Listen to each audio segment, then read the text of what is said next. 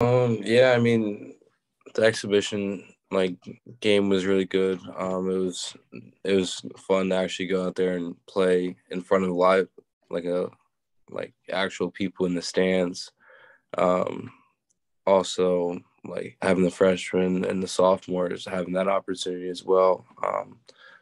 Having at least one game under their belt with full capacity in an arena and just have that away experience that we didn't really have in the past. So I think that was a big takeaway from the exhibition game that we had against Wayne State.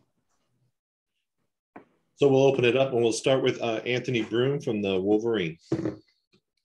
Hey, Eli, how would you say your defensive chemistry with Devontae Jones has developed since you joined, and does he take some off your plate?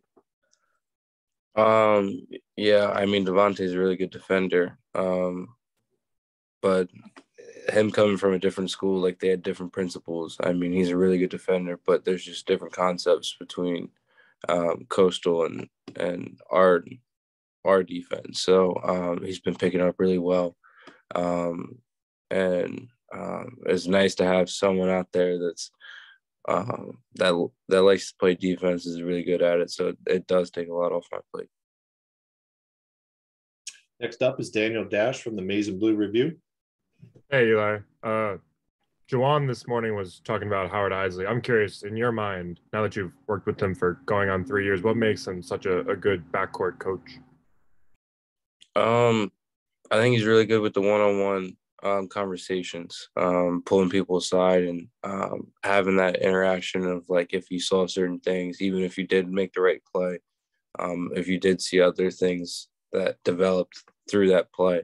He's really good at breaking down film. I think that's one thing that he helped me with a lot. When you think of your time with Howard Isley, is there a certain moment that stands out?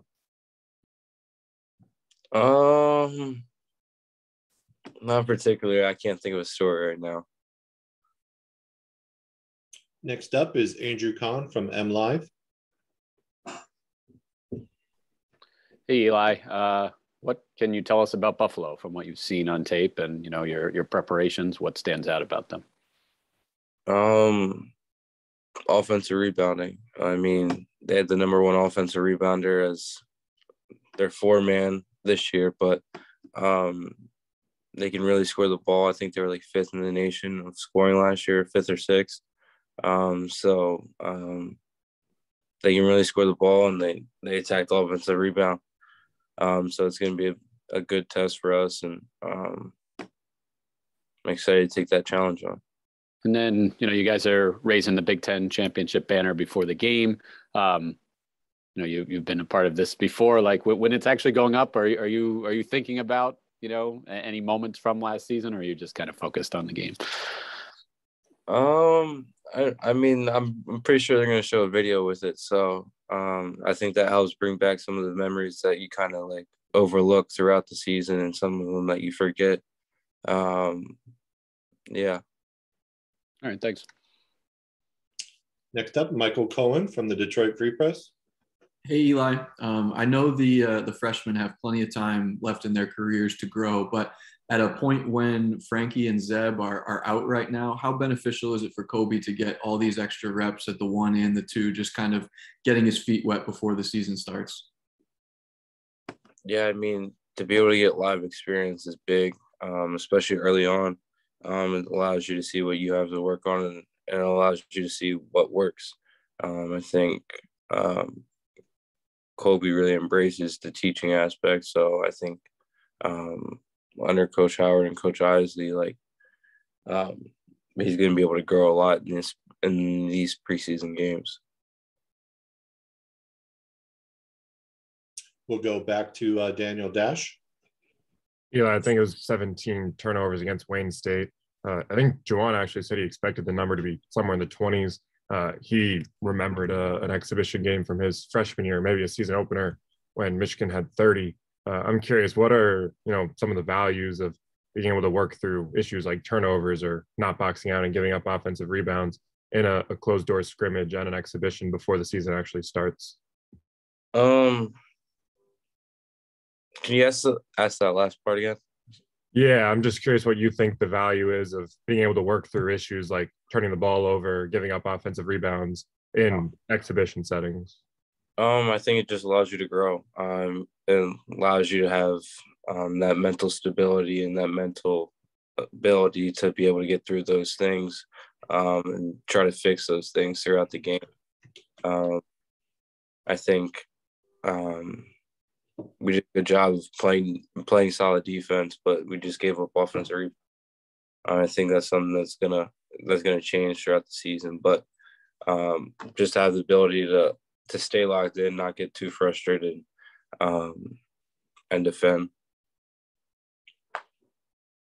We'll go back to Michael Cohen from the Free Press.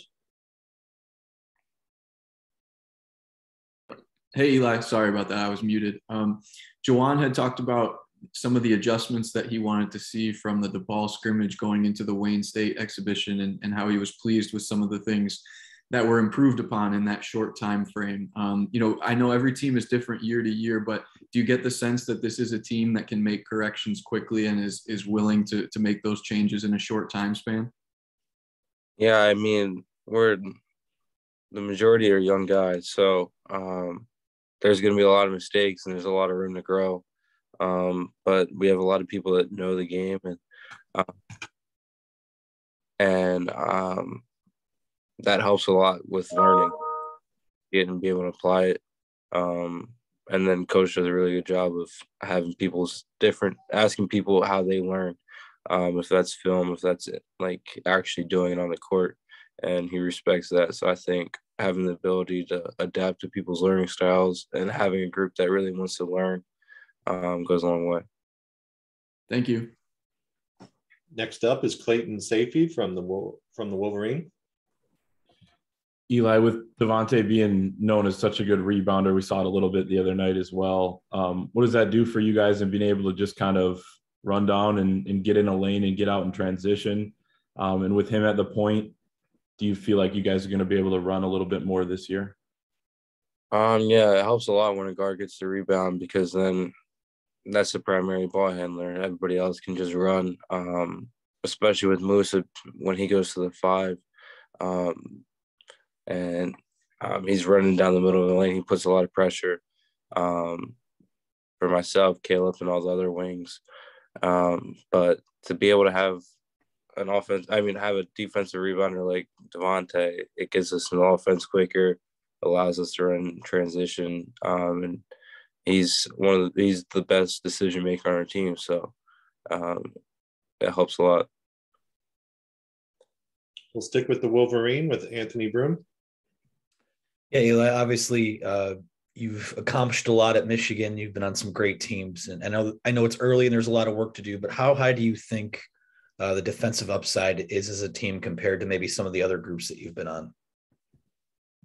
Our ceiling is really high defensively just because we have a lot of athletic guys. Now it's just about teaching technique and having that connection on the court. But I mean, when you have athletes like Musa, Brandon Johns, you got a 7'2" guy right in the middle, Devontae, myself, Caleb. Like, we have athletes that can guard, and now it's just like it's a head. Like, you have to buy into it, because we have the pieces to be the best defensive team in the country. But just buying the defense, buying the different teaching techniques. So. Next up is Audrey Dahlgren from WLNS. Hi, Eli.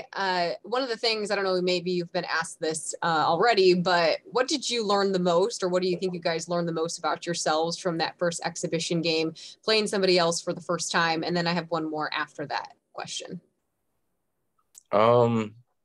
I think the ability to score the ball. We have a lot of people that can score the ball. How unselfish people are. You never really know in practice because everybody knows the sets, and you don't really know how they're gonna look against other people. But be able to play offense against different people that you don't see every single day was good. And when you can score the ball, like you have a good chance of winning a lot of games if you buy it defensively. So I think that was nice to see. And then as you get ready to face Buffalo, you also get to have the Big Ten banner ceremony. What are you looking forward to the most when it comes to that? What kind of night do you think that will be for you guys? I just remember the last banner raising, like it's special to see the highlights throughout the season. Like I said, you miss out on a lot of little details, and those videos bring up a lot of memories that you forget about. I mean, when we had the Wayne State exhibition game and we sang the fight song after the win, like Franz always did a little thing, and it was like those little things that you just remember that make it all worth it. Thank you. We'll go back to Michael from the Free Press. Hey, Eli, I just wanted to follow up on the answer you gave about defensive upside for this team. When you have the type of size and rim protectors like you guys do with Hunter and Musa, and sometimes playing both of them together, does that allow you and Devontae and the other guards to have any extra freedom to go after steals or play the passing lanes more just because you know what's behind you? Yes, but no. I mean, we teach like being solid, but I mean, it's always in the back of your mind, like when Musa is at the 5 or the 4 and the Hunter's there. Musa is a really good shot blocker, so it definitely takes a little pressure off, but and try to stay as solid as possible. Thank you. We'll go back to Daniel Dash with Maize and Blue Review. Eli, what did Franz do during the fight song? Right in the middle, he would always say "Go Blue," and it was just a little thing that like you don't really think about until it's not there, and it was just kind of sad afterwards, even though we won, that he wasn't there. I know a lot of guys right now are in season with the NBA or the G League, but are you expecting any former teammates back for the banner raising tomorrow? I was actually gonna text a couple of them tonight, but I'm not sure. I know Luke CJ, Rico, and Austin Davis will be there for sure. I'm just not sure about the others.